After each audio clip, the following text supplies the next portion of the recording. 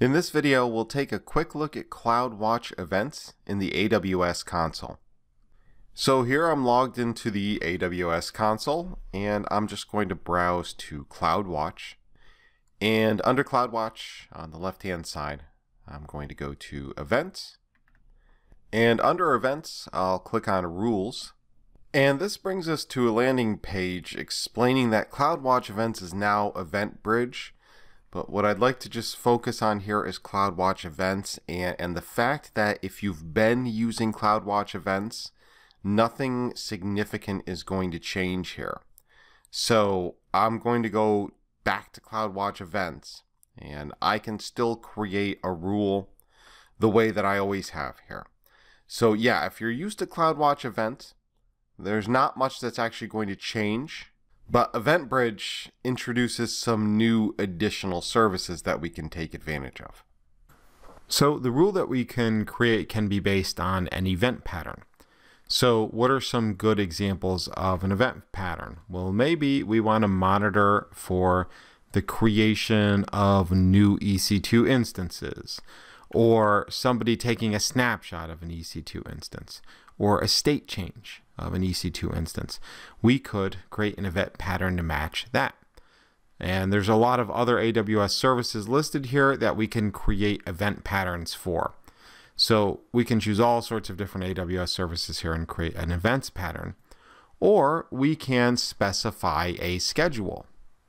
So a scheduled rule is going to occur at some sort of fixed interval that we specify. And you can see some examples down here. But this is just going to recur over a fixed period of time at a rate that we specify here. So this is a rule that's going to be triggered at a specified time on a certain day of each week or month, or maybe a specific time interval, like every 5 minutes. And so I'm going to configure an event pattern instead, and I'm just going to kind of stick with this EC2 example that I've started. So what I want to do here is potentially monitor for specific states of an EC2 instance. So is an EC2 instance pending? If so, somebody's probably just recently created a new EC2 instance. Or is it in the process of being terminated? Right? Or I can just stick with any state, and so the event source will match all of those states. And then I can specify specific instances if I want to do so here. I'm not going to do that. So then when this event occurs, what do I want to have happen? Maybe I want a Lambda function to be invoked. So maybe every time a new EC2 instance is created, there's a Lambda function that goes and deletes it. Or there's a Lambda function that goes and makes sure something has been configured on it, or who knows what. But I could kick off all sorts of things here. It doesn't just have to be Lambda. Like I could send a notification with an SNS topic. I could place a message into an SQS queue. I could drop something into a Kinesis stream, right? So there's a lot of different possible targets that I could instantiate at this point. But yeah, if I've got a Lambda function written, I could call upon that here.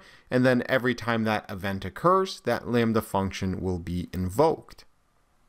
Now, what I will also say is, for the purposes of the security specialty exam, you don't need to know all of these event sources that can be matched, or the services that can be matched, or all of the different services that can be invoked by CloudWatch events. You don't have to have it memorized down to that level.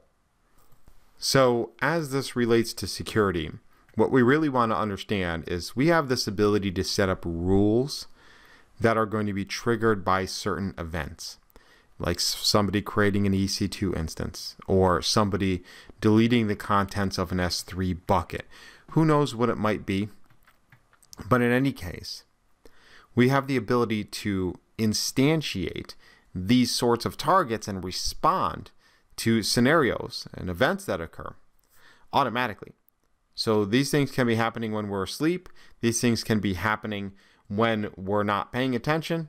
We don't have to have any kind of manual intervention to respond.